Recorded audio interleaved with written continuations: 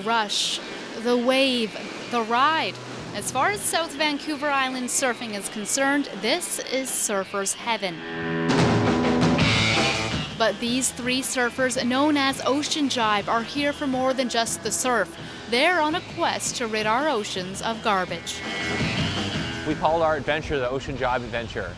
It was a 3.5-year trip around the world by sailboat to explore remote cultures, meet new people, and study plastic and pollution on the beaches of islands we visited. The journey started much like today. It was 2003. Two brothers, Bryson and Ryan, and their friend Hugh were hanging around a campfire at Sombrio Beach.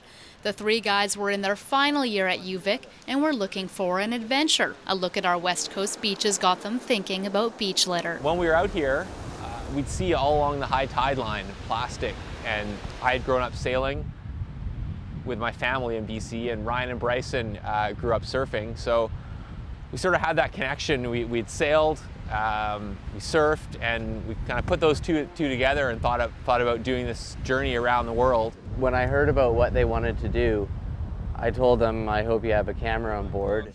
So the idea of a film was born. They spent much of 2007 to 2010 sailing and surfing the seas, mailing tapes back to their filmmaker Andrew, who's been eagerly working on a feature-length documentary called Tidelines.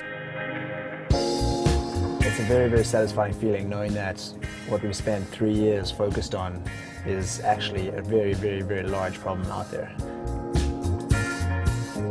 Today they're taping a few final scenes at Sombrio Beach with plans to release the film this summer. It's a difficult film to make because there are so many other films that deal with plastics in the ocean and on the beaches, and this is just a different take, and what they found out is scary to say the least. During Ocean Jive's 3.5 years out at sea, they said they found every kind of garbage you can possibly imagine. But the biggest culprit, these guys right here. Water bottles are the single most common item we found everywhere around the world. Hands down, more water bottles than anything else. They said it was especially alarming seeing these bottles in places with top-notch drinking water, like here in BC. When we came home, we found just as much here as anywhere else in the world. And in fact, if you weigh it by weight, there's often more on the beaches of the West Coast here. They noticed most of our pollution comes from old fishing debris, where other countries have a lot more wrappers and other litter from consumer culture. It's always amazing for us to, when we talk to people and get outside our immediate social circle, to find out that people don't know about the problem. They're hoping to change that, to make more people aware of the issue by bringing their documentary Tidelines to film festivals and to a broadcast audience. Small lifestyle changes can make a substantial difference to our oceans.